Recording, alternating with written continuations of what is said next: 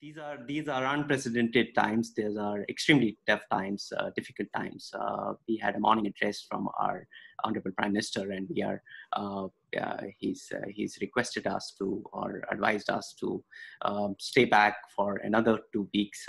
And in these times, you know, businesses are experiencing a great amount of turmoil, at entrepreneur, we've taken this and seek advice from stalwarts like Mr. Sunal Dabral and great panelists who are joining us in the next panel. So how we're going to conduct this is I'm going to spend next 5 to 7 minutes as to introduce you who we are and what we are trying to do in these times, and then I'm going to request our distinguished guest to share his wisdom with us. So at Entrepreneur, which is a Franchise India group company, I myself lead Franchise India's media and exhibition business. At our group company, we are a community of small businesses, SMEs, entrepreneurs, enterprises, and a very large number of small businesses, Soho businesses, influencers. Entrepreneur is a great influencer of influencers, a lot of freelancers. And we experience that they are the most vulnerable lot. They are very badly affected at these times. And they need to survive in these times. And in these times, if they don't seek business out there, if they don't market themselves, it's do or die for them. And at these times, when you go out and seek business, most often than not, you are looked down. You said, there's such a big social issue that you are encountering, and you're going for and seeking business at these times. But let me tell you and share this thought with you, which we firmly believe in these times, is businesses need to survive these situations. And in a country like India, seeking help from government is gonna be a far-sighted dream, to be very honest. We had some senior representative from government, and they have a very big issue to address, and they need to address a very different segment of society. So as businesses, what we advise is that businesses help businesses, right? So businesses in these times can come forward and help each other, is what we believe in. At Entrepreneur and Franchise India, we've taken some necessary steps around it, and particularly with Entrepreneur, we have what we've developed an ECG strategy, which is called Engage, Communicate, and Guide. This is the time when marketing needs to capture these 3 key areas. First, we go and engage. This is very important. We cannot be as enablers, as business people, be in silos and not helping our consumers and customers. So we need to actively engage them. We need to over communicate at these times. I personally feel that these are times when you have to extend an extra hand. You have to go out and over communicate in these times. And most importantly, what do you communicate? You communicate ideas. You guide them. And I mean, I'm personally, we've done close to about 150 webinars in last 20 days. We never did a webinar ever, but these 150 webinars done by teams across the verticals is something which has engaged lakhs of people in these webinars. And purely what we are trying to do is we are trying to sort of create ideas. We are creating opportunities for people to pivot, to survive, to thrive in whatever situation that you are in. So I repeat, we've got ECG strategy, which is called Engage, Communicate, and Guide. our customers. We've kind of broad-based our customers into 4 kind of categories. We call, on the extreme side, we look at deeply impacted category. For example, my business, which I do a large business on events and exhibitions, which is deeply impacted. And we are sitting at virtually 95% of our revenues gone.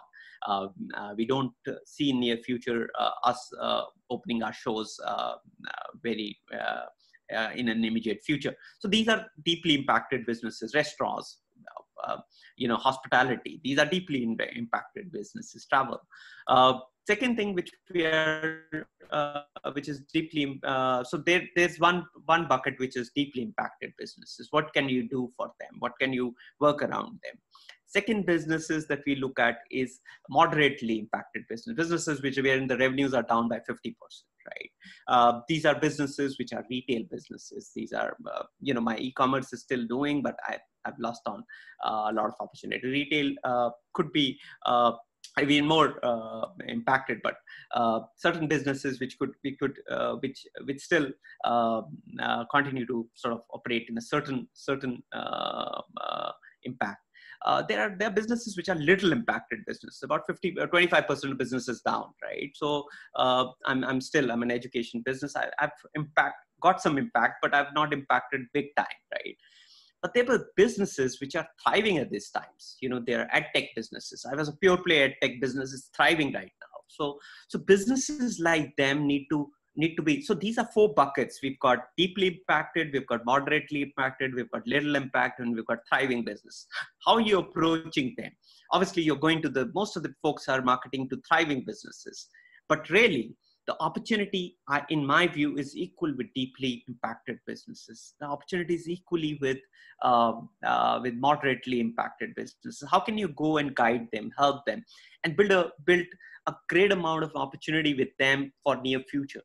And these are also times, particularly in B2B marketing, which is very consultative in nature, to build a great amount of thought leadership and brand equity around those businesses. And in some sense, if you really ask me, these are the times which will differentiate between good and greats. So these are times which would have a very lasting effect on you and your businesses, provided you can extend those hands if you guide your businesses in the right manner. I don't know how many of you have read this nice piece on CNBC, which I came across, that Alibaba was built in 2002 crisis, and it became a 500 billion opportunity. Why? Because somebody addressed that problem. Somebody did the right thing. As we represent a very large SMB community, and one piece of advice that I can give to them is these are times to look at new segments. There was never a better opportunity to look at a better segment, new segments, pivot your businesses to a certain extent. For example, one of our businesses that we do is essentially, it's called businessx.com. And we were largely concentrating on small businesses and startups. But one of the categories that's recently emerged for us, and it's become very exciting for us, is mentors. Their whole bunch of time is available with people, and they want to sort of jump onto a consulting or a coaching opportunity. And that business we pivoted that business 20 days back, and we started doing webinars for mentors, and we built a very large community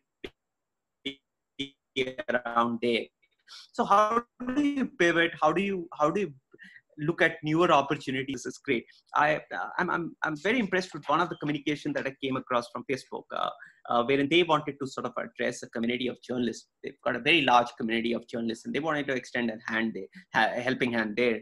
And they reached out to that community. So how do you bucket those communities also who could potentially benefit at these times with your guidance, with your help, with your support? And it necessarily doesn't need to be a monetary support. It could be a guidance. It could be a direction. It could be a extended help that you can do. And these are times which would work very well. And how do you use technology at these times to sort of help B2B engagements would be very exciting. We've reached to tier 3, tier 4, thanks to Zoom and a bunch of other webinar platforms. We are reaching very effectively to a very large community out there in tier 2, 3, tier 2, 4 time 4 towns. Being a very large event company, we do about 600 events annually in about 78 cities. For us, it was impossible to imagine ourselves, reaching out to our community. But I think, I must confess, we were not a very ahead of the curve kind of technology company, but we've tried to pivot and use technology to a certain extent. It's working very well for us in terms of at least not generating business, but at least engaging communities, communicating with them, and helping, trying to sort of guide them through this phase. Last piece of advice to SMBs again, and businesses at large, is about runways. We are all talking about runways at these times when it looks at cash flows and stuff like that. So you have to plan your marketing strategies linked with your runways, whether your runway is 3 months, 6 months, 18 months, 24 months, whatever you're planning, and plan your marketing strategies with a short-term, mid-term, long-term strategies, and align them with your business strategies and see how you can maximize them in these times. Is my last piece of advice. So this is a bit about what we are doing at Franchise India and Entrepreneur India. I once again thank you all for joining, and now I would like to introduce our special guest this morning, Mr. Sunal Dabral. Honestly, Mr. Sunal doesn't need any introduction. I mean, he's a stalwart. He's one of the iconic professionals in the industry, with 3 decades of body work that he's done, which has impressed us. We are all, it's kind of a fan moment for me, because we've seen his great work, and we've grown up with the great brands that he's built. Early days with Okelby, Lintas. He's headed Bates in India. He's headed Okelby in Malaysia. He's done he's in 3 key markets in Asia: Malaysia, Singapore, and India. He's done some phenomenal work. His last assignment was as a vice chair and chief creative officer for Okelby in India and Southeast Asia. And on 31st of March, he's formally announced his entrepreneurial journey, and he's now open to business with his own agency, which he'll shortly disclose, the brand and business. But the agency is going to be helping a lot of businesses out there with their creative needs, whether it's phones, web, a lot of advertising opportunities. So without further delay, I welcome and I request Mr. Sunal Dabral to take over.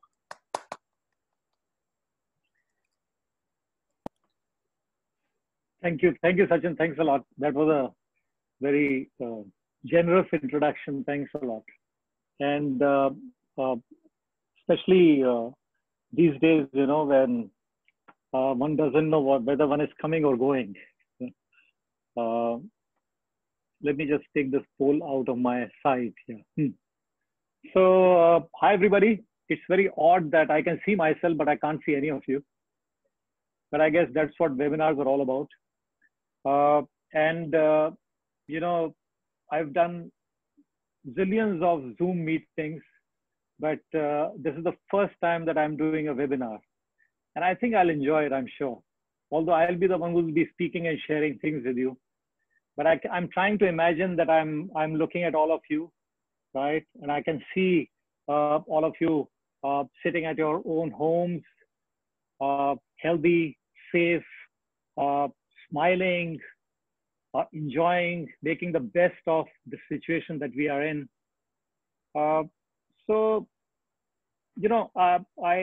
Besides advertising, one of the things that I keep talking about also is that I've got other interests besides advertising. One of them is obviously visual storytelling, filmmaking. So that's what I'll be now getting into, writing and directing. So it could be a feature film, it could be web series, it could be ad film. So that's what I'm working at now. But besides that, I'm also, there are a couple of there are a few passions of mine, uh, and two of them are actually playing blackjack and single malts. These have been two big passions of mine. And these passions of mine have kind of, taught me a few things. I've kind of, it's very odd to say, but, as they say, you can learn anything from anywhere. So I've learned stuff. I've learned certain lessons from the single malts that I enjoy. I've learned lessons from uh, blackjack, whether I win, whether I lose. But the way one plays blackjack, I've learned lessons from that. And I was kind of, when Sachin and Rahul asked me to, invited me to do this webinar, and thank you for that. I was trying to think, what should I speak on? And then I realized that, currently the situation that we are in, we've got, obviously we are all doing a lot of work, but besides that, this thing has given us time to even indulge in some of our passions, whether it's cooking, whether it's fitness, whether it's, and I realized that each of these passions actually can play a role or give us certain lessons in terms of how we come out of this mess, you know, how we come out stronger, how we come out better. So I thought a few of those lessons, because the time is less, I'll kind of share with you. And with each of those lessons, I've kind of uh, brought together a piece of work that I did. So hopefully sharing it on Zoom today, the sound and there might not, hopefully there's not much lag and you're able to enjoy some of those films you might have seen, some of the films you might not have seen because a couple of pieces are work that I did when I was in Malaysia and Singapore.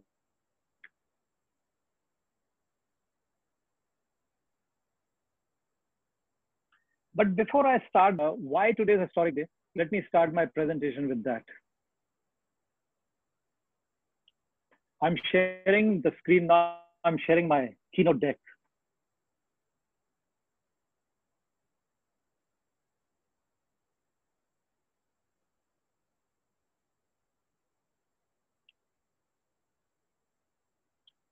Give me a minute.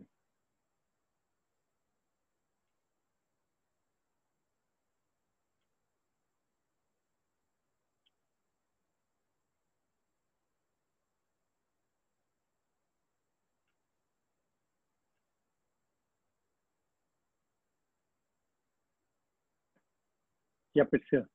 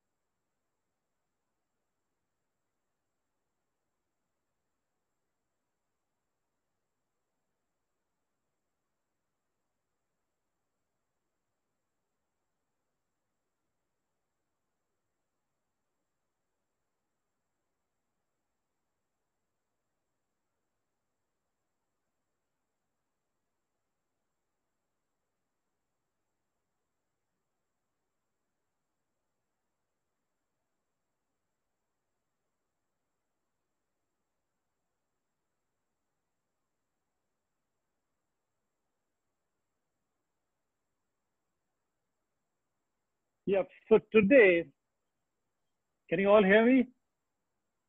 Can you hear me? Yeah.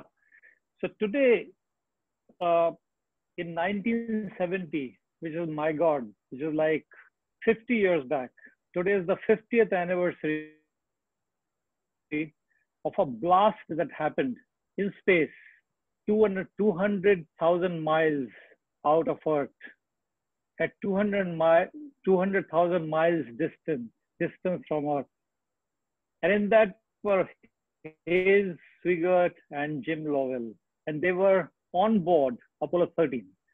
And what happened was that there was a command module which was called Odyssey, and there was the lunar module which was Aquarius. And in command module, they had a big blast. And suddenly, all the power in the command module, and this is the blast that happened, the power in the command module went off. Their lunar landing plans were obviously aborted. And then this resulted in the spacecraft's main power source being cut. There was a loss of heat, loss of oxygen, loss of drinkable water. And what it did was it put the lives of these three-man crew, which I said was Swigert, Fred Hayes, and Commander Lovell, into huge danger. Now, with their lunar plans were obviously aborted, the crew then worked with NASA Mission Control in Houston. And that's when he said these famous words, which was, Houston, we've had a problem. Those lines were kind of changed and given to Tom Hanks, but they were actually spoken by Swigert. But they were kind of quoted to Jim Lovell, who Tom Hanks played in the film. And they were changed to, Houston, we have a problem. Instead of Houston, we've had a problem. Anyway, the lunar module, which was designed to carry just two people for only 45 hours onto the moon, had to be then used for all the three to survive. Not just for 45 hours, for the whole of 90 hours journey back. So these three people took refuge, the three astronauts took refuge into the lunar module, which still had the oxygen supply, which still had the power working. But they had to save all that. So they switched off all the lights, and they were in the cold, which kind of went down as much as 3 degrees centigrade on their way back to Earth. And NASA Mission Control, at one point in time, the astronauts looked at the line of the line of the Earth, where the Earth was the horizon, to kind of tell Mission Control what their exact location was. So amidst this huge, if you call it adversity, that was the adversity of the worst kind. I mean, I'm not that what we are living through is not bad, but imagine these three people out there in space. And what came out was a huge amount of creativity. It came creativity, resilience, all the training that they had trained for all these years, everything kind of came together in those 90 hours. In those 90 hours, when they kind of returned to Earth and finally splashed safely into the ocean. So these were the three people.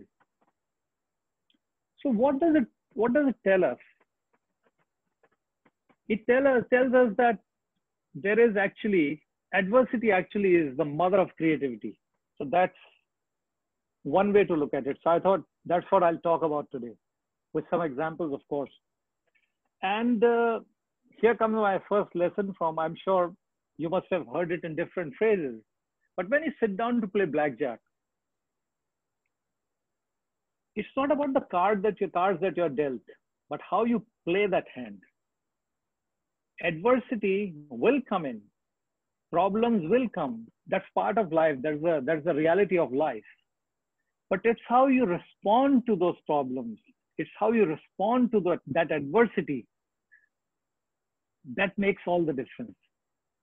In that adversity, are you making the best use of the time that has been given to you? Are you making the best use of your resources, your training, your patience, your resilience? So,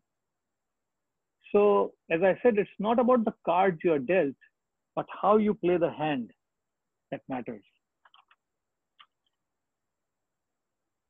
Now, the truth about adversity is that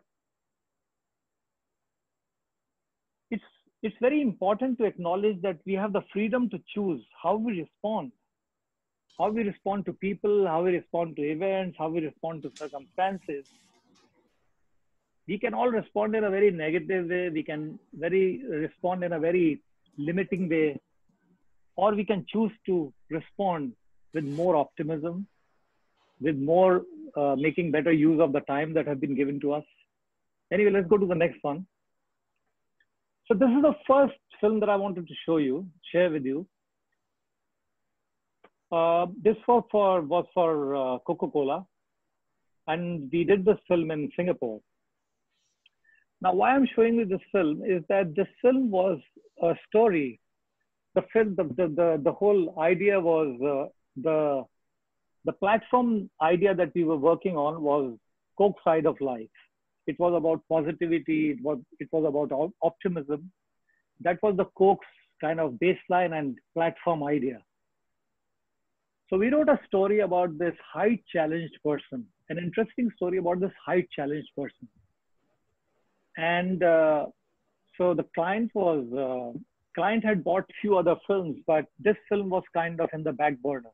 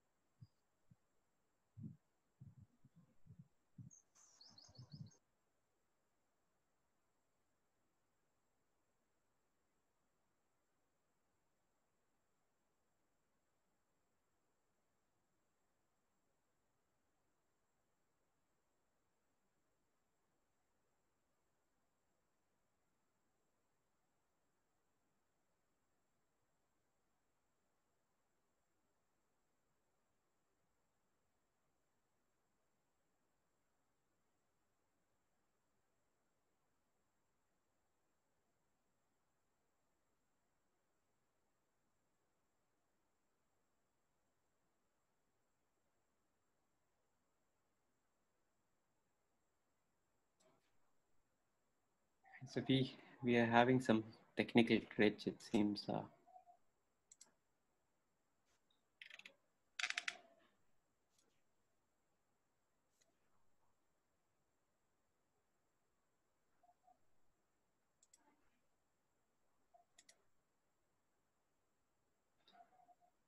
trying to get Mrs. Nal back on the screen.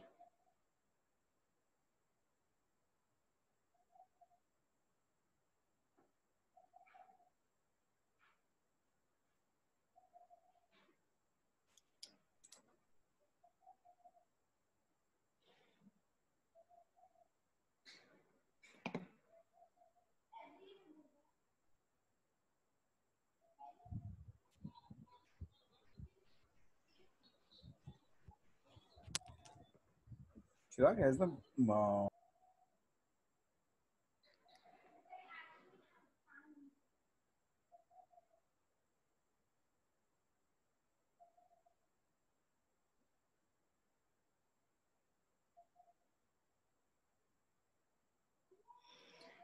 So we'll, as we wait for uh, Mrs. Naldabral to join back, let me.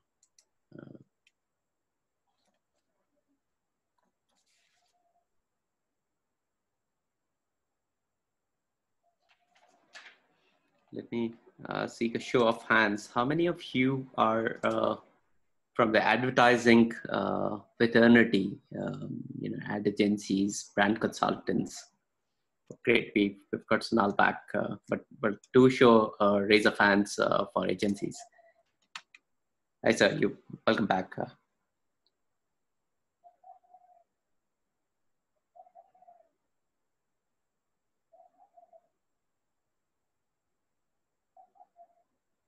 Back, yeah.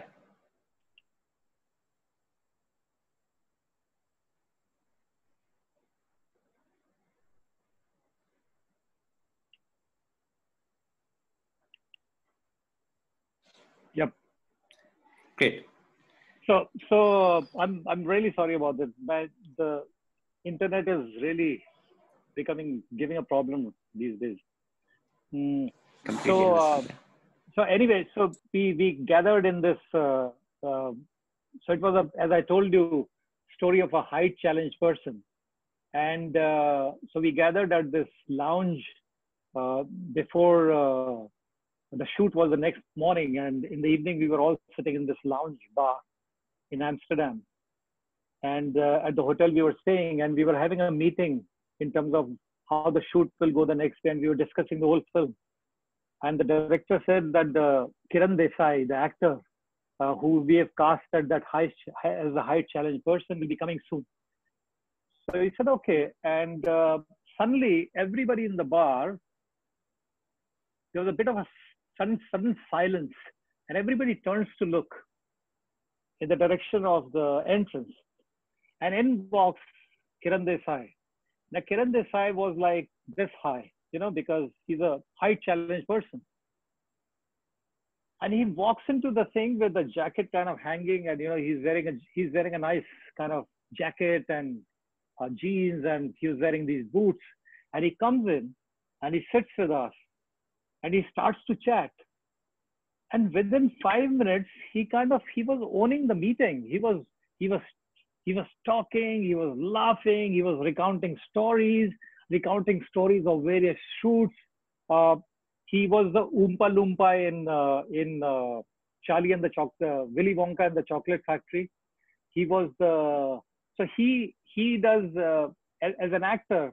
He had been doing as he had been playing the stunt double for a lot of child actors, and whenever you needed a height challenge person.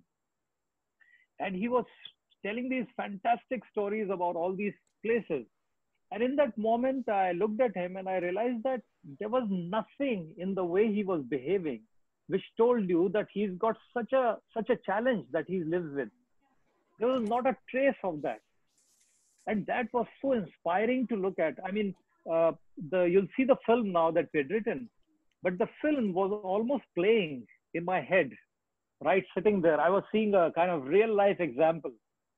So this is just an inspiration that I thought I'd share with you. So this is the first film and my experience that I want to talk to you about.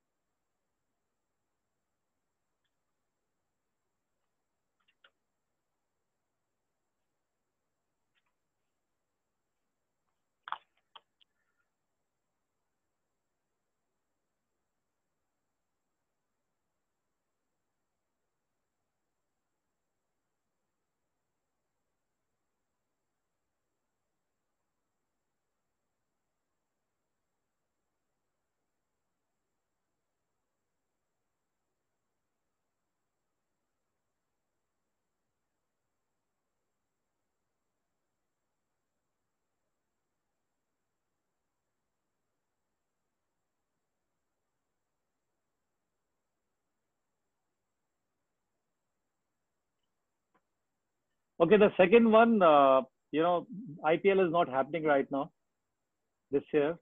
So hopefully it will be there next year. This I worked on it when I was in Bates. And why I brought this here is that because obviously there was no adversity as such, but Virgin Mobile was a very small client in terms of the budget. Sorry to interrupt. In IP, hello. Sorry to interrupt, sir. If you could plug in that sound once again. Oh, okay.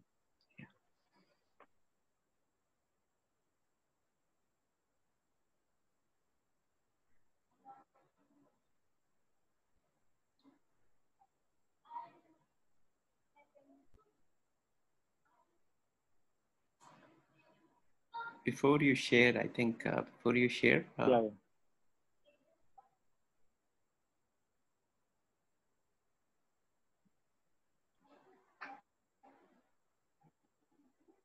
I'm getting there. So on the top screen, you will have to stop sharing and then reshare. I'm just trying to get that. Yeah, got it. Sharing, got it? Yeah, got it. Great.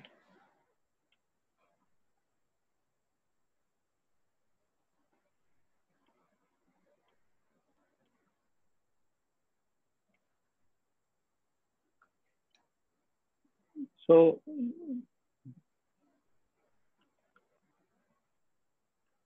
this film you saw properly, or was it without sound? Hear properly. Let's do it again. Yeah, great.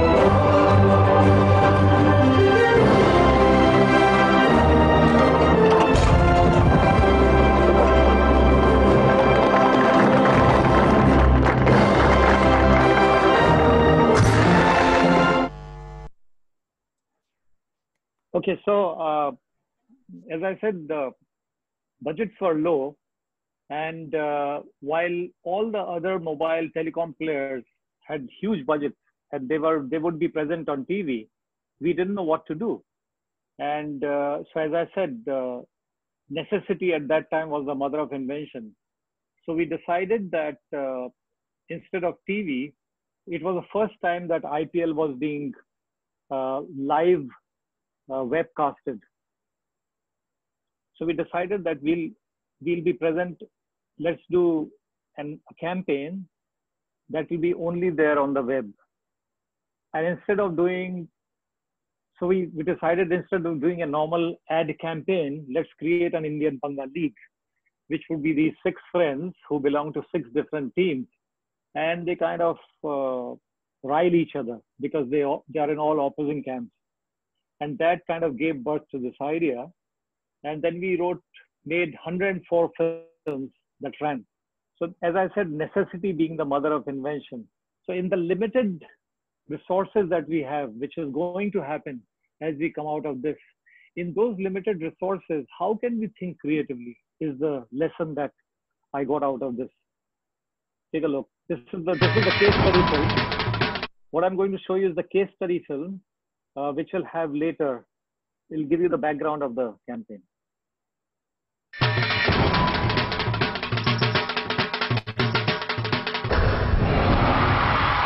Oh, hello ji. Sat Sri Akal. Do you know what's the biggest thing in India? It's not cricket. It's the Indian Premier League, the 2020 format of cricket. Hanji.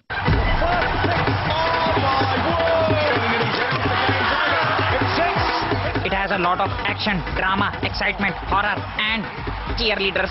all just in 20 overs. And it's been watched by a billion people. It is not a joke, a billion people. So for 45 days, 8 state teams fight with each other. Of course, mine is Punjab, but sadly they lost. Shit happens. But that's not the point. The point is, during this time, every brand spends millions and millions on TV. So, when Virgin Mobile wanted to advertise the lowest interstate call rates during IPL, they looked beyond TV. I tell you how. It went online, where the target audience was already watching the live streams of the matches. So for these cricket crazy fans, Virgin Mobile created an alternate league, the Indian Panga League, which captures the spirit of sledging that happens between the fans. The Indian Panga League was a series of 105 online films featuring verbal battles between 8 passionate fans from 8 different states over interstate calls. आज देखियो बेटा McDonald कितनी fast bowling डालेगा। A घंटा McDonald है, 30 minute से पहले no delivery. बकवास करता। Are you loving it now? No, no, I'm not loving it. Are you loving it? करने के बाद कुत्तों मेरा तो नीचे फेंक दूंगा। The person you're trying to call is currently unavailable. Please try again later or phone अपने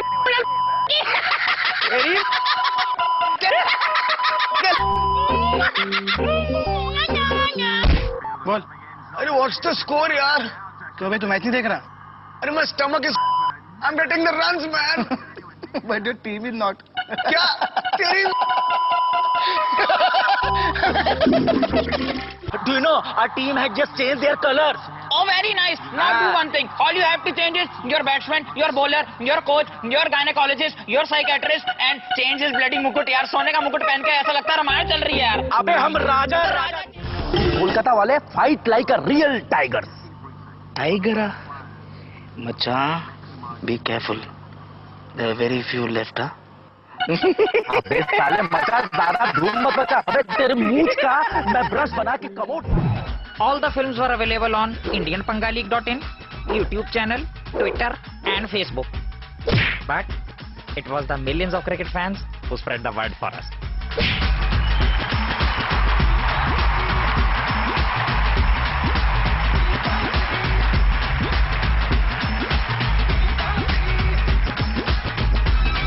Can you believe it? In just 1 month, Indian Panga League became a super hit and the 3rd most subscribed channel on YouTube in India. The IPL ended on 25th April. But the Panga still goes on. Only gods can save your team. Hey, anything, anything. Hey, don't anything me, okay? Don't anything me ever again. क्या तुम्हारे कभी किसी player ने duck नहीं मारा? Hey, दूध की करता था किस बड़ा? Are you loving it now?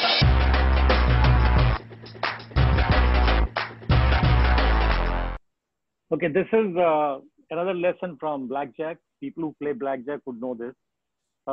You know, when it comes to basic strategy, you need to know the complete basic strategy if you want to have any hope of winning in blackjack when you sit down at the casino to play.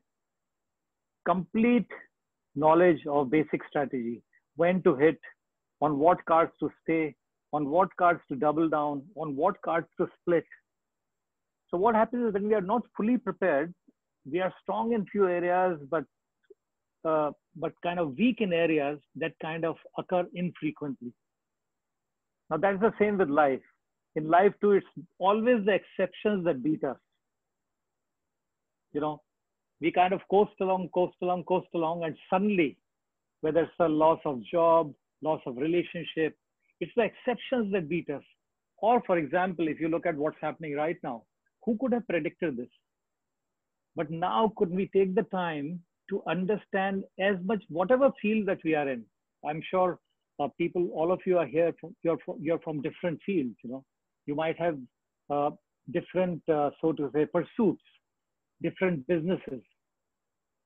How can we take this time that has been given to us and become as knowledgeable in our businesses about the clients that we are dealing with? How can we get that complete knowledge so that whenever exceptions happen which beat us in life, we are prepared and we don't lose our bank, you know? I know these are very, very, very tough times, and this might sound a little simplistic, but this is just a thought that I thought I'll leave you with. Other thing that's really important in blackjack, again, is which is really important in life also, is to never lose control. And every time we sit down to play, there are times that we will be dealt bad cards. We will have losing streaks when nothing is going in our favor. And that's when what happens is, at times, frustration and anger takes over on the table. So you start doubling down your bets, right? But you are getting a losing streak. So when you double down your bets, you lose more. And soon you got nothing left. And so we lose control of our emotions, and we end up losing everything. We need to be prepared. We need to know that these streaks are a part of life. They're part of the game, just like the winning streaks. And we have to patiently tide over them. So currently, the situation that we are finding ourselves in, can we approach it more optimistically, knowing and not lose our balance? I know a lot of us will feel real hardships, loss of business, loss of job also at times, loss of jobs. But can we take it calmly? Can we kind of tide over it, knowing that winning streaks will also come? And let me just give you one little story about this. And I'll make it quicker now because we are running out of time. This was a film that we did for Sony Bravia in Singapore. This is when I was in Singapore. And we had won the pitch for Sony Bravia to launch Sony Bravia television. Color like no other was its main, great colors was the main platform idea. And the story that we had presented to the client was that on the Great Wall of China, we will have these colorful dominoes kind of tumbling down the entire Great Wall of China and coming down to one of the villages. So Great Wall of China, a very monochromatic Great Wall of China. And these colorful dominoes will tell a story of what Sony Bravia's color is. We won the pitch on this. Client gave us the go ahead. We were very, very thrilled. And soon, this was in 2008, a month before we are supposed to go to the shoot, China announced that there can't be any shooting taking place in China 6 months prior to the Beijing Olympics, because Beijing Olympics was happening at that time. So we were caught in a bit of bind, and so client called us for a meeting, and we knew that we are now losing the pitch. I mean, losing the business, because they had bought a story which had China, and now China was not possible. So I remember we were sitting in that meeting, and I was like, so as I was telling you, not to lose your senses, not to get frustrated, not to get angry, not to get depressed. And I'm sitting there in front of the client, and I'm thinking that I'm sure there's still a way of saving it. There's still a way of saving it. And I'm thinking hard. How can we save this film? And then suddenly it struck me that the first film of my entire career that I'd shot was in Jaisalmer. And suddenly Jaisalmer came in front of my eyes. And I realized that Jaisalmer is also a monochromatic city. So as the client was looking at us for answers, I, without missing a beat, told the client that, we've got an idea. And that idea is not to shoot in China, but to shoot, because China is not possible, but to shoot it in Jaisalmer, which is also monochromatic. And I quickly Googled the pictures and showed them right there and then, and they gave the approval. So again, making as much of the resources that you've got without losing your balance, without getting emotional, without getting frustrated, without getting angry at the cards that the life has dealt us. So this is the film that we made, and was loved a lot. Take a look.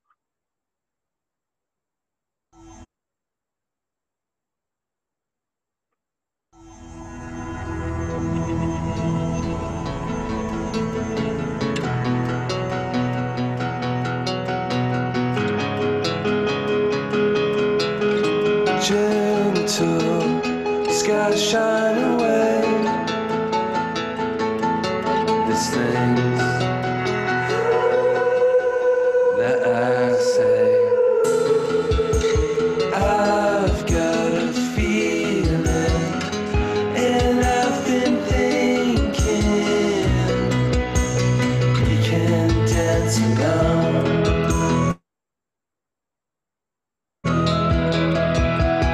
Right in our own backyard.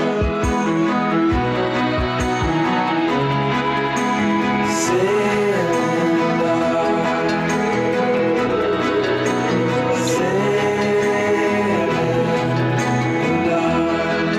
This actually goes very much against the kind of situation that we are in, but let me just explain to you a bit.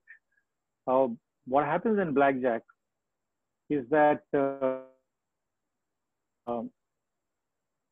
are times that you get really good cards and you get a chance to split and double down. And those are the times which ultimately decide, if you play them right, whether you will get up from the table winning or losing. So what I meant by never play safe is to be, as we come out of this mess, are we prepared? As we go forward, there will be opportunities. There will be opportunities of doubling down. There will be opportunities of putting everything behind those opportunities. So will we be ready for those opportunities when, as and when they happen? So what I'm trying to say is, we are in a mess right now. Everything is looking gloomy, but as there is a finite time to it, and I'm quite hopeful that it'll all get solved in due time. But as we come out of it, in the time that has been given to us, are we preparing ourselves well so that when the opportunity comes, we are ready to double down? And let me quickly tell you one story on this, which is McDowell's number one. This is when I was in DDB, I was working on this account, and we were supposed to present a campaign to them on friendship. That was the platform idea. So it occurred to me that instead of doing a normal ad campaign, a 30-second ad, can I write the new friendship anthem for India? So instead of an ad, can I write an anthem for India? An anthem that people will use 5 years down the line, 10 years down the line, every time they do a farewell video. There are all those farewell videos that you see on YouTube. Could this become the soundtrack of all those friendship videos? And I wrote the song, I wrote the anthem, presented the idea to the client that it's not an ad, but we want to now do an anthem and a music video and launch it as a platform idea of number one Yari. And client was visionary enough and daring enough at that time to actually double down when this opportunity came. And they gave us the permission to do it. They approved it with all their heart. And this McDowell's number one Yari as a platform has now exploded. It's there in so many different avatars. There are programs around it. There are music videos around it. There are television programs, branded, huge amount of branded content around it. But started as a small idea. So take a look at this film. Now this film, I like the story so much that I decided to direct this film also. So I wrote it and directed this.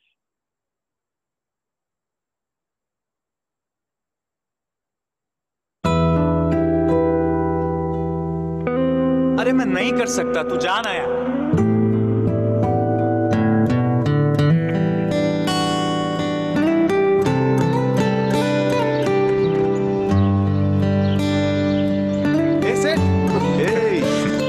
तुम लोगों के tracks भी यार, तुम लोगों के नहीं, हम लोगों के। हर आसमां से ऊंची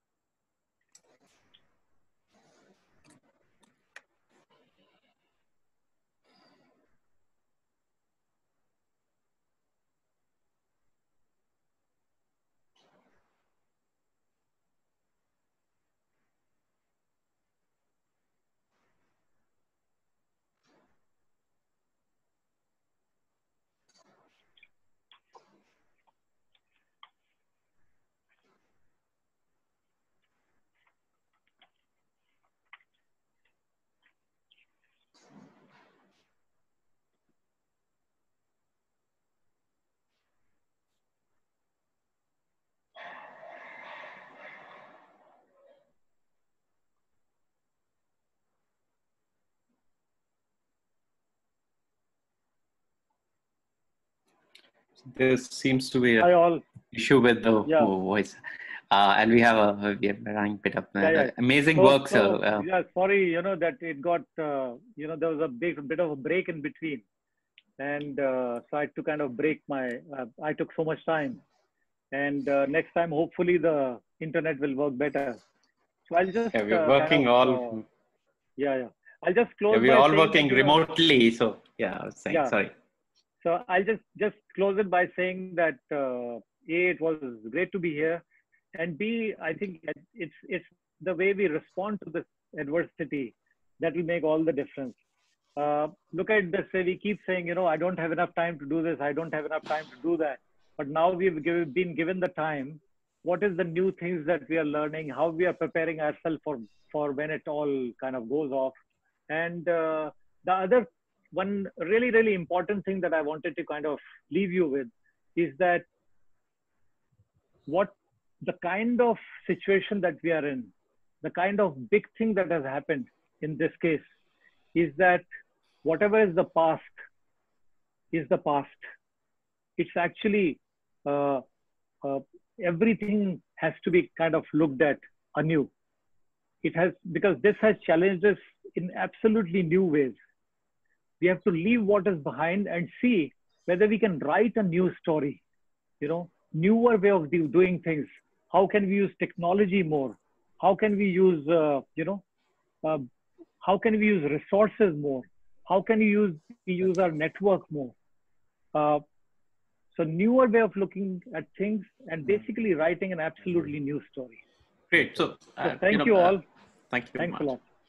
Thank you much. It was amazing, very inspirational body work that you have. Ladies and gentlemen, in due respect to time, I would now introduce my co-panelist, Rahul Khurana. He's a co-founder of a company called Unbrand. Unbrand is a specialist. Thank you, Sunal, sir.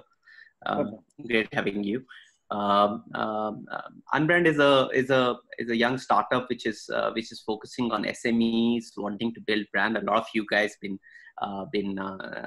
looking forward to this panel of great speakers. So Rahul, over to you. So thank you very much. Without wasting any time, I'll straight away dive into the topic. I was so mesmerized with whatever Sonal had shared, and we had chosen him as the keynote speaker because storytelling is going to play a very, very critical role. So the messaging, the kind of messaging, we need to put out there without sounding opportunistic. I thought somebody like Sonal Dabral, I won't call them reference points, but who's seen that, been there. So of course there is no reference point to the situation that we are all in. But I think we marketers are sometimes, in fact, most of the times we are supposed to be storytellers as well. So I have an interesting speaker lineup for this session. And the topic is also very, very pertinent, which is altering marketing strategies in record time. I don't know how many of you can, relate to this topic. Of course, I when I heard about this topic, I could I've lived this, for last 3 weeks. We had, the kind of liberty we used to have about a week, till about February, of time. Things have completely, changed upside down. We are called or we are required to take decisions within no time. So I'll straight away introduce the company that I represent. It's called Unbrand. So it came from my own background. I've spent the largest part of my life, so largest part of my professional life with a company called, of course everybody would know, Ogilvy, where Sonal also came from. This is what we do.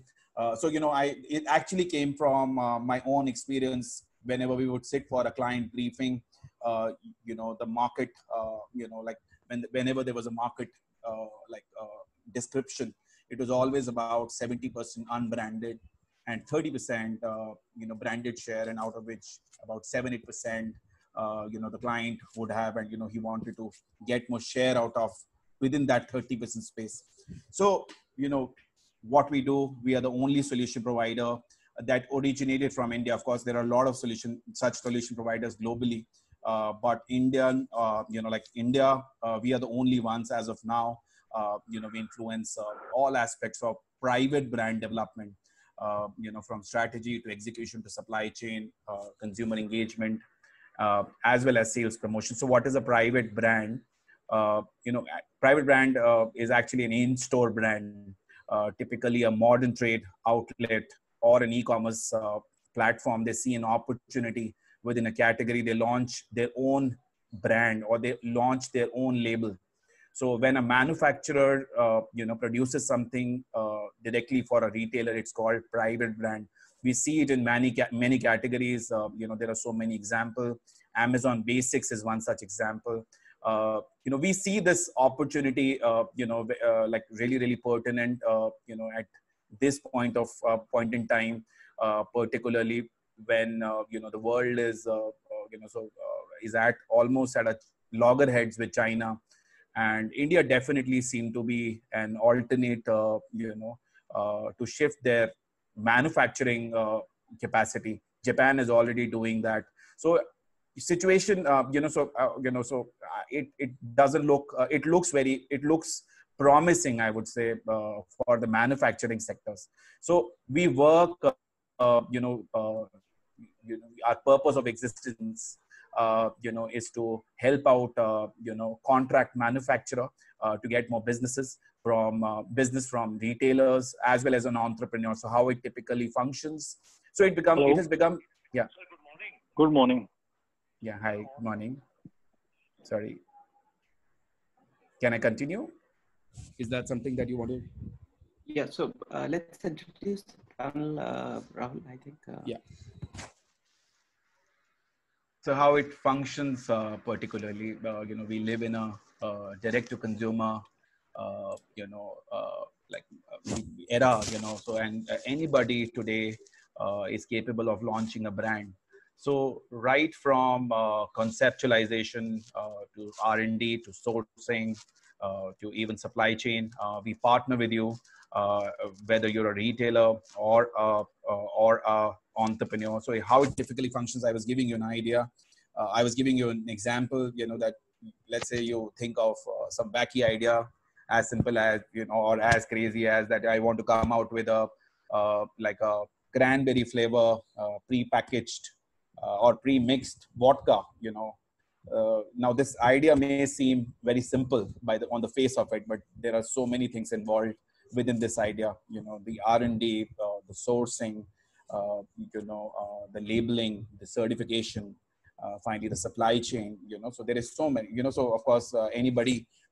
Investments is not the first, the only critical factor, but what is most critical is one sec. Sorry, I lost the presentation. So what is most critical is things are done properly. So this is exactly what we do. We help you build private brands. You have a product idea, we help you bring it to life, help you grow. Whatever your needs, we can create a customized solution that delivers product, which leads to stronger connection with your shopper. So we've got shopper insights, so as a portfolio. So I'll straight away come to, there are 3 products, within the portfolio as of now, which is first is Unbrand Asia 2020, which is going to be India's biggest expo for contract manufacturers and private labels. UBR is the marketplace. It is a peer-to-peer shared marketplace. Yesterday I was speaking with Anand, and he'd mentioned about something about shared economy, how every company, particularly in B2B space, will be ready probably or open to share their resources or to share their underutilized capacity. So we of course thought it in B2C perspective, but why not a B2B or like agency or a company with underutilized capacity could be utilized by some other company. Yeah, so I think so this is under development. We'll be live by hopefully by May 2020. The Unbrand consultancy we've already launched, so we are happy to receive any briefs. You have a product idea straight. This is perhaps I would say world's first non-tech product development platform. You can straight away reach us, if you have a product idea. So this is something about us. Now, I would like to introduce my first panelist. So how I've structured this entire session, in the best interest of time, we've already exceeded, the time that we'd spent in first session. So we'll keep it like a rapid fire for each of the speaker. One by one, each speaker will come. They will share their perspective. They will share about, how life has changed in last 1 month, and how do they foresee the future. So, they will share their presentation, and after that, we will take up question and answer. So without wasting any time, I'll straight away invite Mr. Anand Chakravarti, who is the managing director with Essence Group M, which is the world's biggest media agency. Anand, over to you. Thank you. Hi, everyone. I hope my audio is clear. Yeah, Rahul, can you hear me clearly? Yes, I can hear you very clearly. Okay, awesome. Great. Well, good afternoon, everybody, and I'm going to dive straight into it. So I think Rahul has introduced me. I think, I was looking at actually ending, my session with a thought, but I thought, let me begin with it. So firstly, look, I don't have a presentation, but I'm going to share some of my thoughts and pointers to you. And I'm talking from the perspective of being in B2B marketing myself in two ways. One, I work with clients who are fundamentally focused on B2B marketing themselves, and we help manage their investments in media. We help consult them on things that they can do to improve their B2B marketing. But my business itself, being an agency, is also, I'm servicing clients myself. So I myself am a B2B marketer myself. And, everything I'm going to talk about is really going to come from both these perspectives. So something that I was going to end the session with, but I'm going to begin by saying that, we know that this too shall pass, and pass it will. But I think what really, really matters is whatever happens on the other side of this situation will depend a lot on what we do during the weeks and months ahead, right? And I know it's easier said than done. Each of your businesses are in very different life stages. The challenges that you service or face today are going to be quite different given the fact that your product or service may fall in an essential bucket or a non-essential bucket, right? And but the fact is that, look, I don't have to tell you that these are unprecedented times, right? Even if you have experienced the 2008, 2009 global slowdown, this is nothing like the situation then. And therefore, as a result, the truth is that there is no playbook. There is no ready-made framework available, to put out there for people. So whatever I'm really sharing with you today is really based on part experience, part intuition, and part, very importantly, looking across what's happening in other businesses and other markets across the world and picking up cues from them. Right? I mean, this is a time that I think I'm really relearning and unlearning and learning new things, because the fact is that you're seeing how businesses, whether it's B2C or B2B, are reacting to the situation in different ways, both in India and across the world. And the good part is that there's a treasure trove of information available online, which is a great source of actionable insights as well. So I would definitely say that while this webinar hopefully will give you some food for thought and insights, I think there's a lot more out there that one can actually look at. Now let's look at what are some of the things that we definitely need to do. And looking at it from a B2B marketing perspective, I think the first thing is, going back to our solid basics here. I think the first thing is making sure that you stay really in close contact with your customers, and even more now, irrespective of whether your business has gone down with them or not, right? Because the fact is that as much as there is pain in your business, remember that they are going through the same themselves, maybe at a varying degree, but certainly they are feeling the pain. I think what's really important and something that we are trying to do is really understand what are the challenges for our clients, even if it is not relevant to the current product or service we offer them. But what's important is if you understand their challenge, and then we focus on really how can we support them there, whether it means creating collaborations with other clients we have in our portfolio who may have, let's say, potential solutions for these clients and bringing them together, whether it's looking at the larger ecosystem of our people who service us, which is, let's say, people in the broadcasting business, people in the newspaper service. And I'll give you an example of this, right? So we have an e-commerce client, and obviously their supply chain as well as their distribution chain has completely broken down because the government doesn't consider e-commerce currently as an essential service, except for the pantry services. Now, the fact is that they are now trying to gear up their delivery mechanisms as well. And for their logistics team, who we traditionally don't deal with at all, are obviously looking for opportunities to partner. On the other hand, you have, let's say, the newspaper industry, which has a massive distribution system where there are people in every single city who pick up newspapers, distribute them to different hubs in every locality. And from there, they have a whole ecosystem of people who actually delivers the newspapers home. Now, this ecosystem has been disrupted extremely badly because a lot of buildings and colonies are not allowing newspaper delivery to happen. But here you have delivery system on one hand that is underutilized, and then you have an e-commerce brand which is looking to enhance or improve their delivery system. And can we bring the two together? So this has nothing to do with the media solutions or the analytics work or the marketing consultancy that I talked to this client about, but just by understanding what was the challenge and then looking at an opportunity that emerged in another conversation, I was able to bring them together, right? I think the second thing is making sure that your digital channels, if you're using them for marketing, are absolutely up to date. Whether it's your website, whether it's your blog, whether it's your social network profiles, whether you have a Google My Business listing, make sure that it's up to date. This is a good time to ensure that your digital channels are absolutely up to date. And the next big thing is to optimize your digital channels. I think if you're doing SEO, make sure that you refresh it, because what potential clients are searching for now may be very different from what they were searching for before. Similarly, look at your social and online advertising. And let's say if you're using any kind of influencer efforts, you really need to look very sharply and very closely at data emerging from these efforts and then reallocate budgets appropriately to things that are working for you. I think one of the lessons that we can take for China is the utilization of video, right? And how can you convert your marketing message or activities to video? And if you have live video access, let's say to LinkedIn for some of your, let's say, key team leads or your business development heads, now is a good time to start using it. And why do we say that? I think because whether it is the average consumer or customers, the fact is that digital video is being consumed in very, very large quantity. And two, digital video is very, very easily shareable, which means that it's very, if you have a marketing message or a product or service message out there which is targeting potential clients, it's very likely that if one of them finds it interesting, they may actually share it in an ecosystem where you have many more potential clients.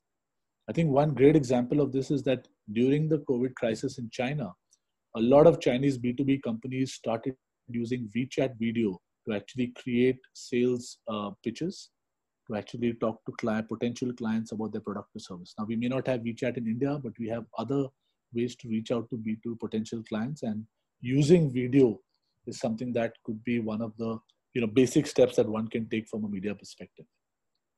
If I step in and say, what should be our focus for our organization and people? And I would like to focus on really 3 key areas that I think, in my experience, I think is really, really critical in tiding over this current slowdown.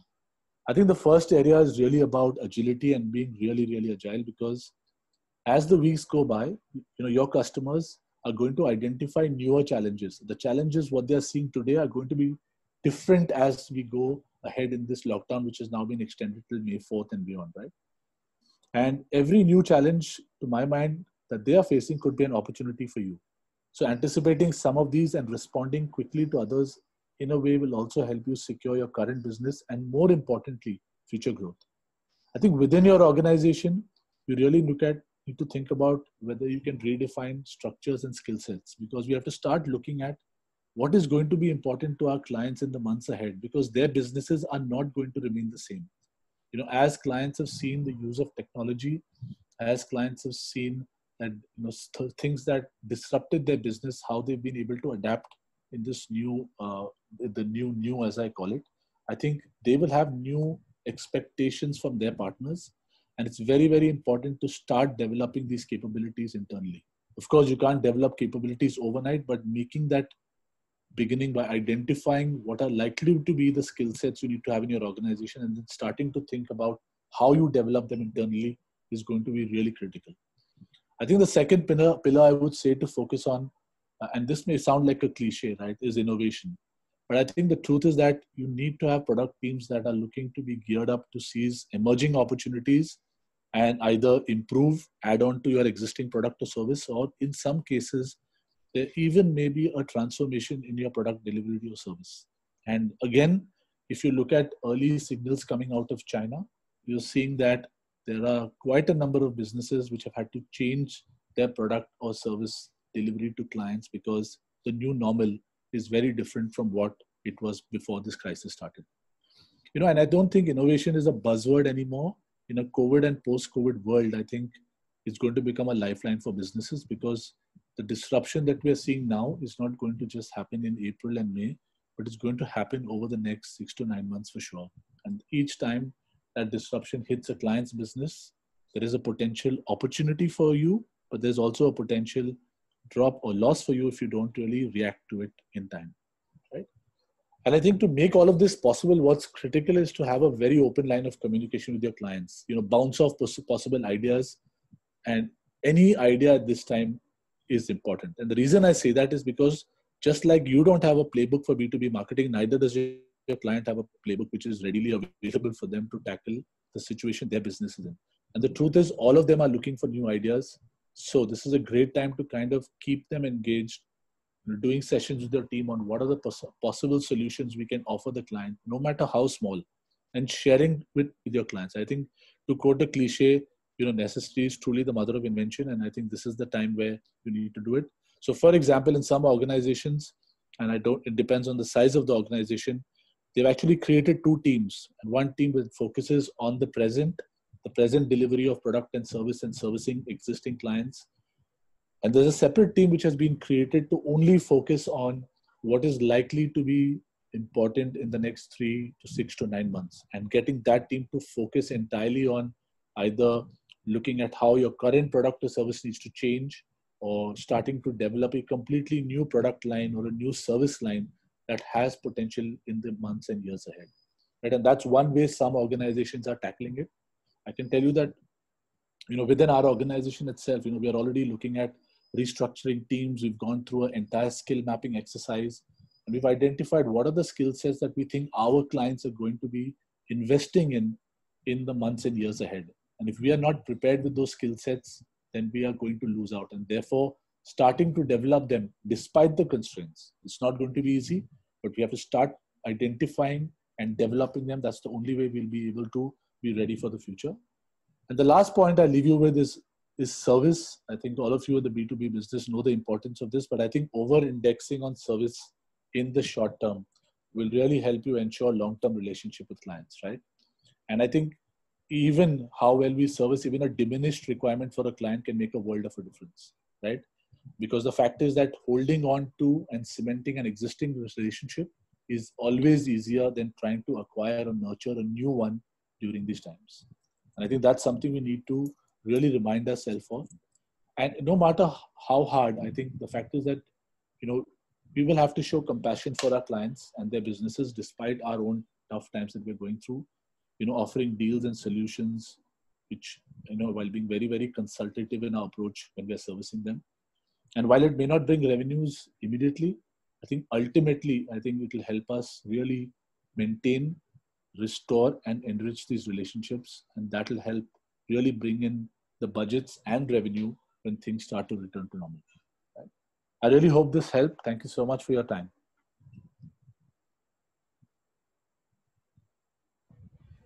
So thank you, Anand. I've been receiving some questions also, but we will take it towards the end of the session without again wasting any time. I'll straight away invite my next panelist, who is who heads Mastercard's lab. He's a director at Mastercard's, very, very renowned sales and marketing professional. Why we've got him? So that he can represent the startup and entrepreneur ecosystem. I think his virtual background pretty much talks about what he's capable of doing in terms of technology.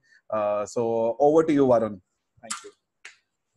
Thanks very much, Rahul, and thanks, Anand, for setting a good perspective on my presentation. First of all, good afternoon, everyone. I think in the current coronavirus time, it's great to sort of connect with everybody virtually. As Mastercard, we sort of understand the situation that everyone is in right now. We know it's difficult for families, for people with families, and also for businesses, right? What we are doing as an organization is, again, keeping a close watch on what's really happening in the ecosystem, and at the same time ensuring that we're able to really provide and protect, firstly, for our employees, and also provide services for our consumers, right? if you look at what's really happening across the organization, I think the most important thing is to have continuity of business. So as MasterCard, we've built resilient core systems to make sure our businesses continue as usual. We have a comprehensive business continuity planning. So I think those are a key importance even before we look at innovation or how we move forward. So I think our commitment to our customers to provide services, and core for us is really providing commerce. So we continue to do that today, and for the future we'll be making sure that we are able to provide services for commerce as a network. And without further ado, let me just share my screen with all of you and really present a view on really how we look at innovation, and how we sort of look at connecting with people when it comes to innovation as well. So let me know when you guys can see my screen. Okay, great. So, the reality for all of us, even before we got into the new normal as we speak now, is that the consumers are evolving, right? All of us in our various different realities, be it, as entrepreneurs, as startups, as big organizations, know that there is convergence which is happening today.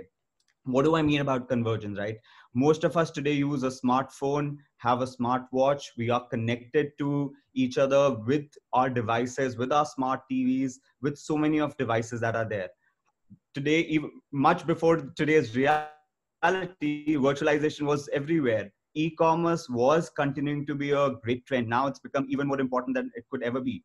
I was reading the other day, we're having this conference on Zoom that's apparently now having much more valuation than some of very, very established companies in a matter of few weeks. Right? So how do we make sense of the new consumer reality? How do we continue to make sure that we evolve in this convergence? I think that's something as an organization we all should be cognizant of. And as MasterCard and as MasterCard Labs, the team that I represent, I think this is something that we are very focused on.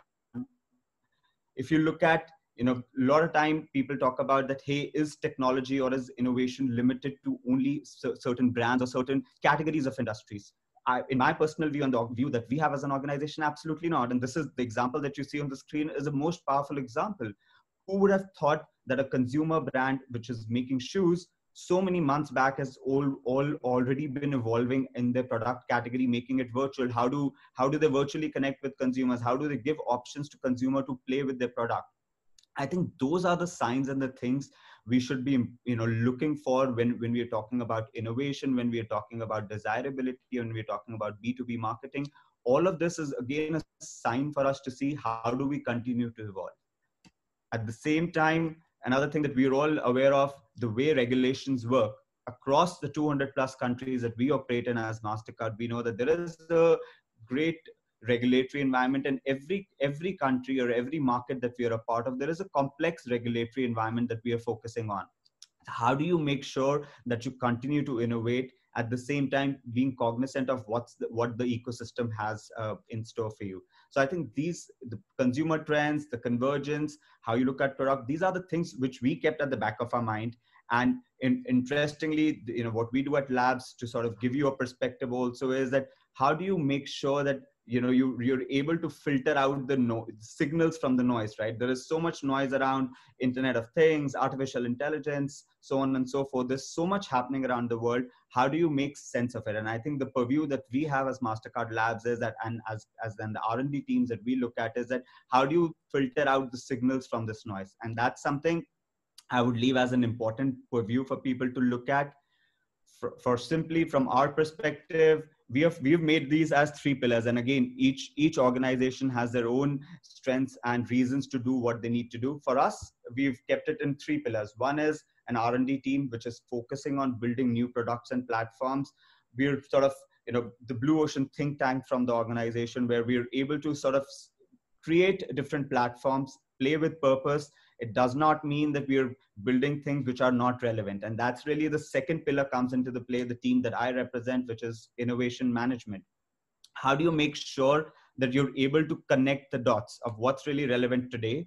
What is it that your business needs perhaps tomorrow? But at the same time, How do you make sure that you provide the thought leadership, not just for your organization, but for your consumers? As Anand was also sharing, that it's really important that you continue to connect with your customers. As MasterCard, we've been doing that very proactively to all our issuers, merchants, etc. Our teams have been connecting really just to start a dialogue with, right? How do you connect with them to make sure that you're able to support them in things that they can't do? For example, for you and us, getting onto a Zoom call, hosting this Zoom call, sharing presentations may be very simple, but maybe for some organizations, some customers of yours, something as simple as using a Slido or a Miro tool may not be as easy. How do you continue to even think of those things is important when it comes to providing thought leadership? And goes without saying, and what you're seeing on the screen, by the way, is not specific only to current times. This is our mantra even before we got into the current scenario, which is the third pillar for me, which is transformative partnerships. We are very humble to recognize the fact that we can't do everything on our own, and that's really where it's important to engage with the ecosystem. And that's where we have a structured program called Start Path. I'll talk to you about it very briefly on, what do we do with StartPath as well. But broadly, these are the three pillars that you look at when it comes to our approach in looking at innovation and what we do as MasterCard and MasterCard Labs. Importantly, I think a lot of people ask me this, that, are you really just, exploring things which are, let's say 20 years ahead of time or 50 years ahead of time? The answer is very simple. We follow the simple principle of how do I connect desirability, feasibility, but at the same time, make sure that it's commercial today. So yes, we are prepared for the future. Yes, we are continuously evolving when it comes to safety and security, be it our core systems, everything. We continue to evolve and invest in technology to make sure our customers have the right products and platforms. At the same time, we're also evolving to see what is really desirable for the future, to make sure me and my customers are really out there when it comes to their products and the platforms, which means that today, if there's a need to make sure that there is a platform to provide provenance solutions on a blockchain, can MasterCard provide it? Yes. Do we have solutions to support our customers when it comes to artificial intelligence or simply an augmented reality API, right? You see today, right now, I'm not sitting in office. I am working from home. There is a virtual background that I'm using. How do I make sure that there are augmented reality payment APKs that if on the screen we want to buy a product of a customer, they can actually use the augmented reality APIs and get those going. So those are some of the things that we look at when it comes to wearing a strategic lens. So again, that's the perspective that I wanted to leave you on in terms of the strategic lens when it comes to labs and what we do as MasterCard. Moving on to the third pillar in the interest of time is connecting with emerging startups. And that's something that we're very proud of. This is a platform we started close to 5 years ago. And every year we get about 5,000 plus applications across the globe. We select about 40 startups in a year to be a part of the program. It's a 6-month program. And to clarify, it's not an incubation program. It's a program wherein we're able to provide scale for the startups. At the same time, my ecosystem in 200 plus countries of banks and merchants, how do we get them together for a structured pilot? That's what the program is all about.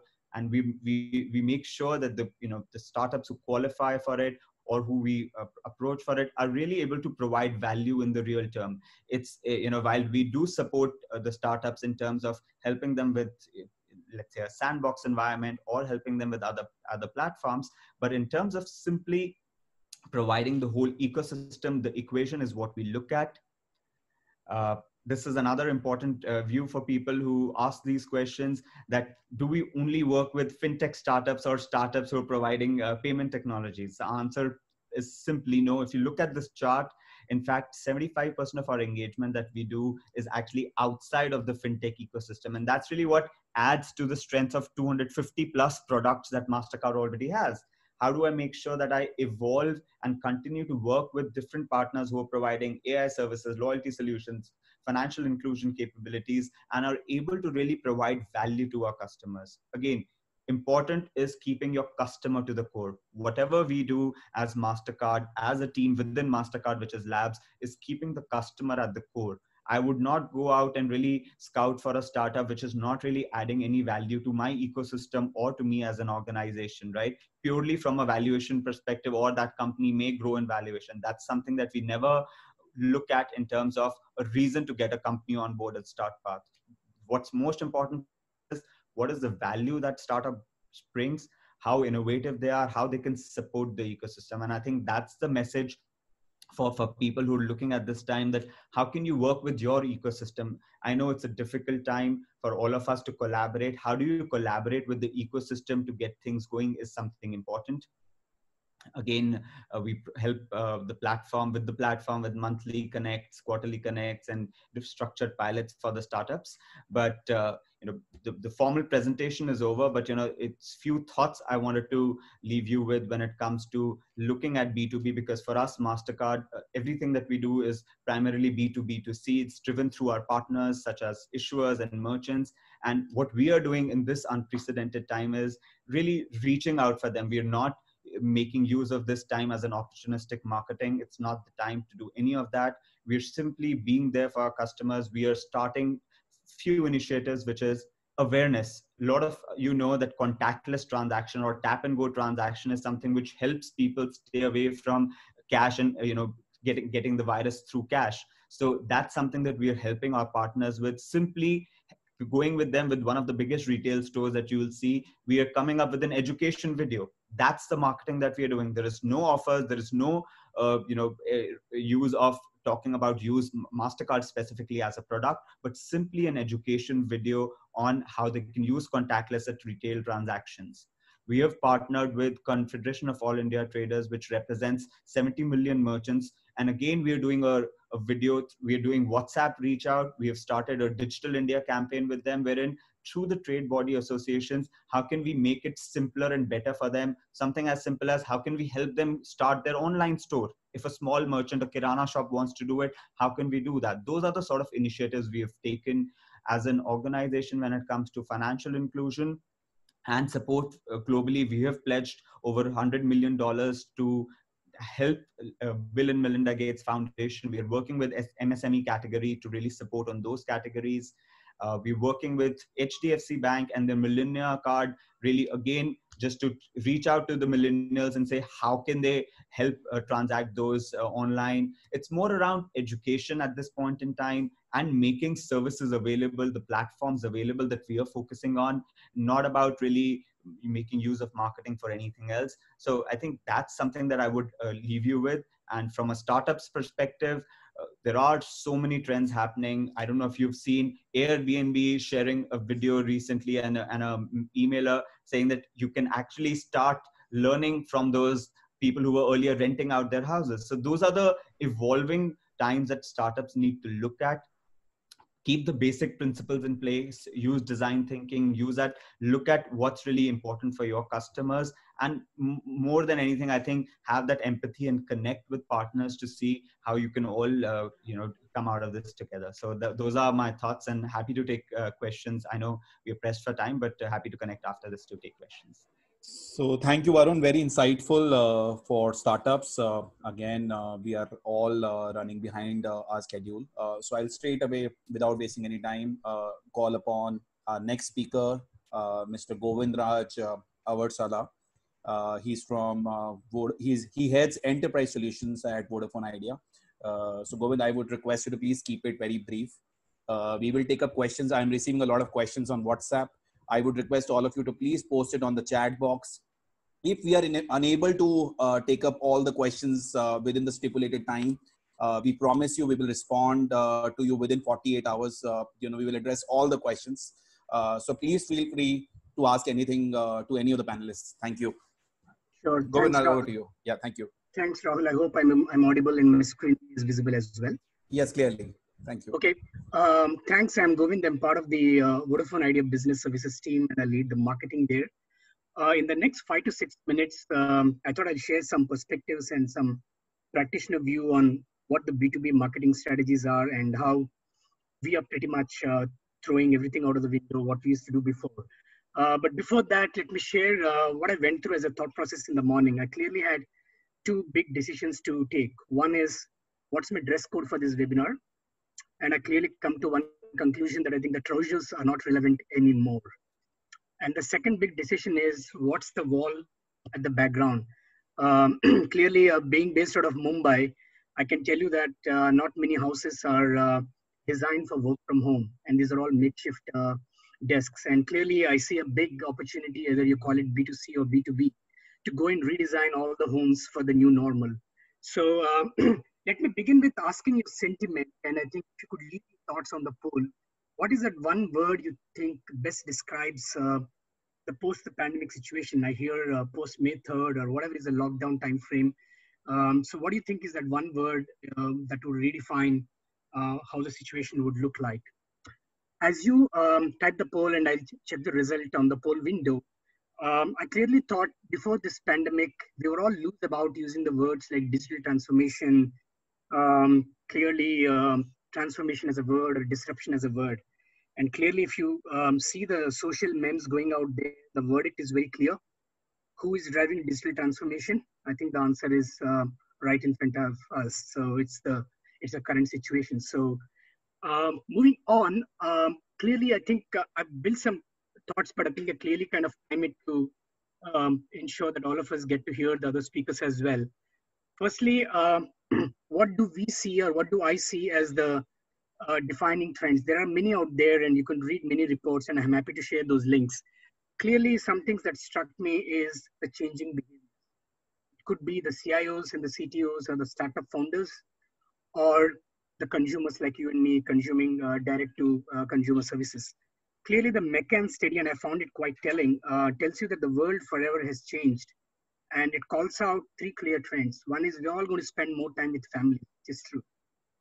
Second, we will become more conscious about environment and we believe that we will contribute to reduction in carbon emissions.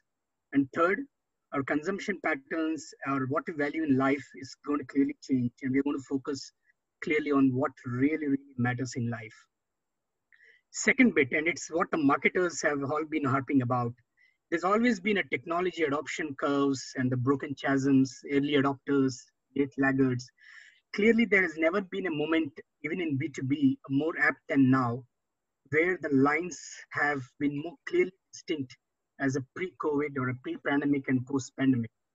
The technology adoption is more equitable, right from the toddlers to the people of 90s, right from startups and the SMEs and the micro SMEs to the global companies. So it's been more democratic. Second, there is a whole new segment that has evolved, and we did a research around the 600 global companies, and it emerges that there are about 3 million, just amongst the 600 companies, 3 million new first-time work from home category of workforce. Clearly, that's a new segment. We don't understand what their priorities are, how their work-life balances are. And third, we clearly are seeing our customers saying that even for a basic commodity service that we used to offer, like a SIM card, we cannot offer it anymore directly physically because it calls for physical delivery and the lockdown and stuff. So clearly the buying patterns and the service patterns, I think Anand referred to the service, clearly becoming, can I do it sitting at home? So what are you, how are you relevant to me these times? And the third bit is about how the companies we see have overnight changed the way they have been making decisions. And I can tell you example of just a simple tool like a WebEx or a conferencing tool. The decision time frame was close to 1 to 3 months, anywhere between that. Now it's about 45 minutes. You may not believe me, but we have got many customers whom we turned on the G Suite or the Microsoft or the audio conferencing services that we normally sell overnight or in a matter of hours. Clearly, the CIO and CTO have become more conscious about empowering the digital workforces. Second, the supply chain risks. Because we have been sourcing traditionally from the manufacturing powerhouses of the countries, the companies are forced to relook at the geopolitical risks in a very different light. And clearly we see more technology investments going into the supply chain. And sorry, I missed out the blockchain, but IoT and the technologies like blockchain will probably be invested upon so that it gives more visibility to the end-to-end sourcing components. And the third bit is about the people. So all of us are getting used to the new normal and work is no longer the place you go to. So So what is the new challenge for the line managers or for the corporate leaders? It's about building the trust. And like Anand and Varun alluded to, how about you skilling or reskilling, learning or unlearning? So clearly, I can tell you that from my experience, I also lead the training. So we had about 80% or 70% of our training physical and 30% digital. But for Q1, there's no alternative but to have 100% digital the training methodologies. Second point is, I thought I'd share, it might be relevant for the audience out here as to what's really happening in the B2B world when I talk about in the telecom. Firstly, key important trend as the connectivity becomes oxygen is I think there are people who are keeping the lights on because we are in the essential services category, like few others. Data consumption has shot up by 45%. This is in the first 2 weeks of lockdown. Clearly, I think it's quite an evident trend. But what is important and what I see is more relevant is even the SOHOs and the startups, even as they go through the challenges, they clearly are talking to us or having a different conversation. Earlier, it used to be India, it's a price conscious discussion, but clearly right now, 3 things are standing out when the enterprises are adopting technologies like the security, where they're securing the endpoints of yours and mine because we're all working out of the LAN environments, collaboration tools, or the customer intimacy tools like the interactive voice responses and so on. 3 things that they are really conscious about that's come out in our research is one, price is important, but that's not the first thing. Tell me that you're going to keep the service alive. Second, that you would be proactive in understanding my situation, my BCP policy, or the work continuity, and you are conscious about partnering with me rather than being a vendor. And the third, obviously, is a flexible contracting because we all have contracts that have clauses that run to 1 to 3 years. Clearly, some of them may not feature the force majeures and some of these clauses. And let me remind you, all of us are not like Wimbledon who have cashed in on the insurance. So sometimes some people are lucky, but clearly the times call for flexible contractings as well. So let me with that jump to sharing my personal thoughts on marketing as a fraternity. And I think there are many startups, founders, and the marketing folks. What I thought I would contrast is what is business as usual and what do I call it as a new normal that pretty much is already on set. In B2B, I used to measure my team and I used to get measured by 3 R's. There is no dearth of acronyms in marketing, as you can see. Revenues, first degree or second degree. Am I contributing to the leads and thereby to the opportunities and to the revenues? Relationships, how deep and wide am I bringing in the new C-level or the new founder contacts or the new proprietor contacts if it is an SME? And third, clearly, is the brand reputation. But what is changing is how relevant are these in these times. And hey, Govindraj, sorry, I'm interrupting you here. Yep. We are running really behind schedule. So do you think you could just conclude it and yep. Say some part? Yep. Okay. So let me. I agree. Let me call out one thing: the ways of working and clearly staying true to Rahul's agenda, which is about altering strategies. So we used to take weeks and months to run a campaign or a research. Now the new normal is 5 days. And if you don't believe me, I'm going to share and leave this deck with you and Rahul. You could share and see those videos out there. Clearly, there are 2 things, examples. One is the global campaign that we did in Italy in 5 days with consumers and customers contributing. The whole campaign was shot in 5 days and nobody stepping out of the home. And second, the 600 customers research that I talked to you about was done completely work from home without an agency, but with the team. Again, 5 days. So Rahul, the answer is there out there for you. The agencies out there or the companies out there, don't hold me to it, but we'll try our best to stay to the true normal. Rahul, I think to be fair to you and the rest of the panelists, I'm going to share this deck with you. And if you could send it over to the audience, they have all the links and I turn it over to you. It's been a pleasure. Thank you. And please feel free to post any questions you would like to ask Govindraj. We will definitely revert to them within 48 hours. So my next panelist, Mr. Rajesh Srinivasan, I'll straight away, ask him. I would request him to straight away take it up and briefly, share his perspective, how things for his clients have changed in last 1 month. Thank you. Over to you, Rajesh. Rajesh, can you hear us?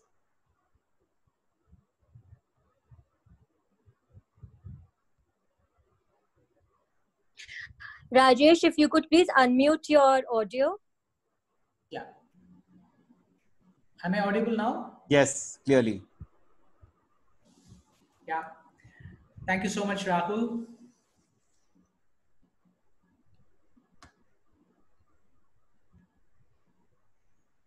So let me quickly jump into the discussion pointers, what I have here today for all of you. First of all, from B2B marketing strategy perspective, when we take an iceberg as an analogy, the tip of the iceberg is all these mass brands which we see, but at the end of the iceberg, what we don't see is all these B2B businesses which act like a backbone to all these businesses.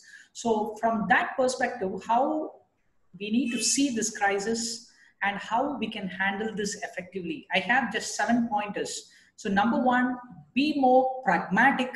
So what do I mean by being more pragmatic is, for any B2B business, we need to understand our client's business and the customers of our clients also. It means our customers serve other clients, right? So if we deeply understand the demand supply dynamics of our customers, it will be easy for us to tailor make our strategy for them. At this point of time, nobody is willing to buy anything. So it becomes even more relevant to deeply understand our customers so that we can stay relevant. That is point number 2.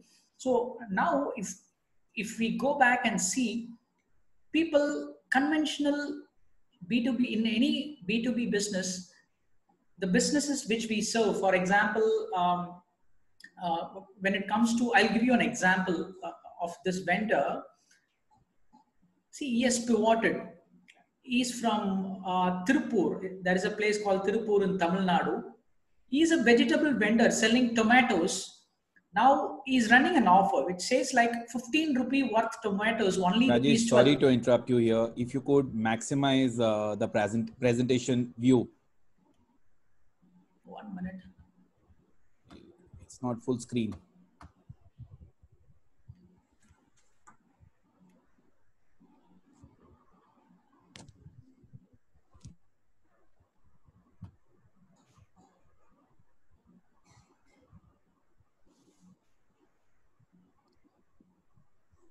Just press Alt F4. Alt F4.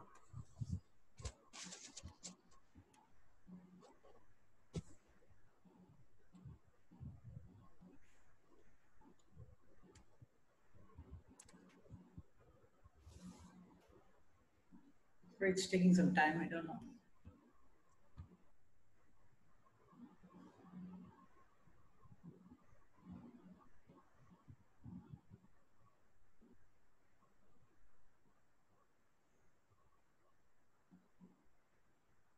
I think I need to do from the beginning. It has got Yeah. If you could reshare your screen.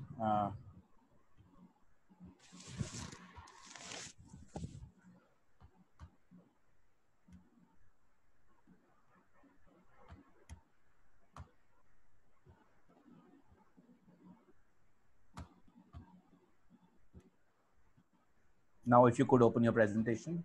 Yeah, 1 minute.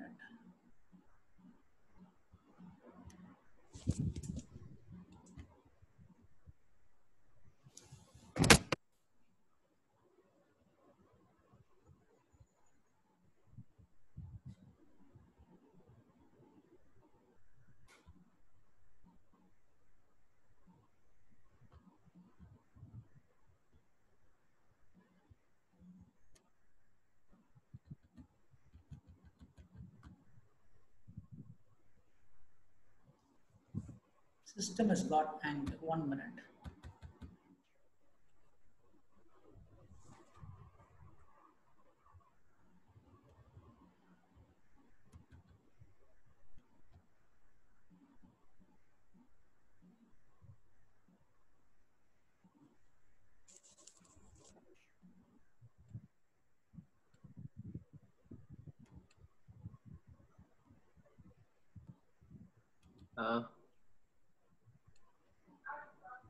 Raul, we could take Pratima first. Yeah. So Rajesh, maybe we can take the presentation, later. Sorry, I'll move to the got- next. Yeah, you can continue. Yeah, I'm so sorry. Thank you, Rajesh. Till that time, you fix, the Yeah, glitch that please you're go facing. ahead. Yeah. So Pritima, our next panelist, we would request you to come and present your bit.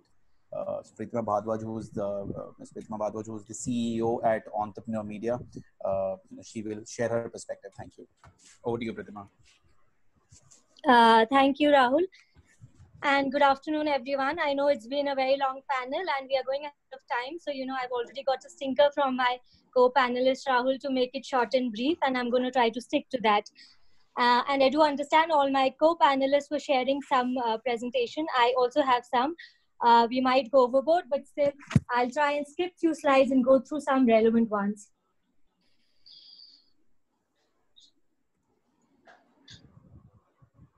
So just allow me a second. Rahul, is the screen visible? Yes, it is visible. If you could Fantastic. make it full screen, thank you. So my name is Pritima Bhardwaj. I represent Entrepreneur Brand Solutions. Entrepreneur Brand Solution is it's a entrepreneur media group. We run print publication, digital publication, and a very hardcore focus is towards entrepreneur startups and SMEs. We offer 360-degree solution. We are into media, we are into B2B events, we are into advisory and transactional services. I'm very proud to say that we reach over 22 million unique audience every month across the globe. We are in about 8 countries. We particularly lead the India and Asia chapter for Entrepreneur. Some of the communities we focus very strongly on are food and beverage, retail, small business, education, entrepreneurship, franchise, startup, salon and wellness. We also happen to run 3 business magazines: Entrepreneur, Retailer, and Franchising World. All 3 put together, we have a readership of about 2.5 lakh audience. We also cater to some other categories, and we own some IPs which are very, very popular now.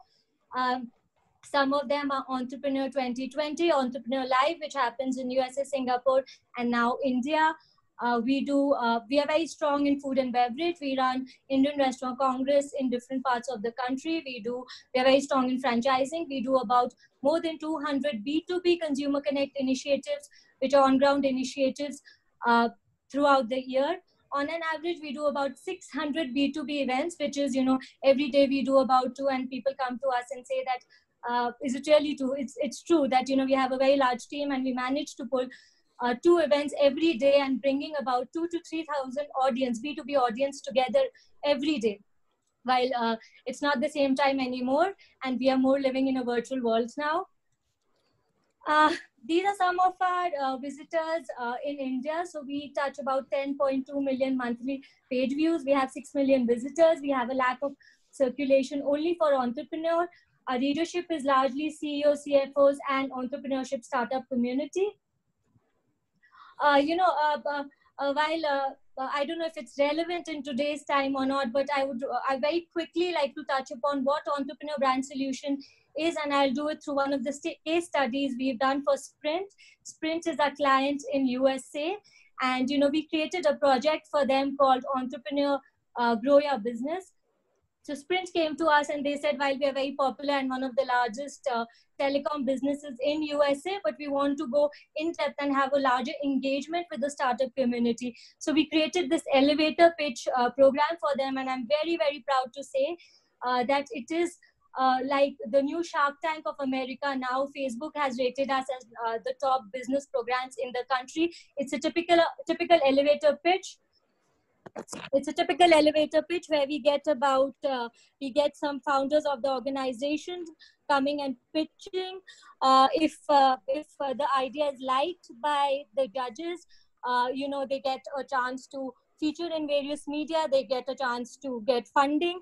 And I think it's running from last 4 years now, and this year also it's continuing. I think I've lost my screen somewhere. I'll try to get it back very quickly. So, if you see the numbers and the graphs, so when we started, we were hardly, reaching out to about 400,000 audience, and these are all B2B audience. And within a matter of months, we reached to about 20.6 million community. So that's the power of our media. That's the power of a B2B media. And it's growing continuously. I don't have the latest number with me right now, but it happens to be a very, very successful and powerful program. Some other co-branded activities we are doing is we do a lot of work with Fifth Third Bank. I think I'm going to skip this to save some time. Another very popular initiative of ours is Entrepreneur Live. Like I mentioned, we do Entrepreneur Live in USA. It's an on-ground activation program with more than 1,000 entrepreneurs, startup and SME communities from various sectors. We bring them together on a day's program. We have a lot of startup pitches, funding program, one-on-one connect programs. We do it in Singapore. Recently, we've also launched it in India. We've done it in Bombay, Bangalore, and we plan to take it to other cities as well. There's a lot of work we also do for women entrepreneurship in the country. So we do an on-ground activation program, which is called Shepreneurs. We also do a print program where we bring all the top women entrepreneurs of the country. So the slide which I'm showing is class of 2019. We're also about to come up with a class of 2020.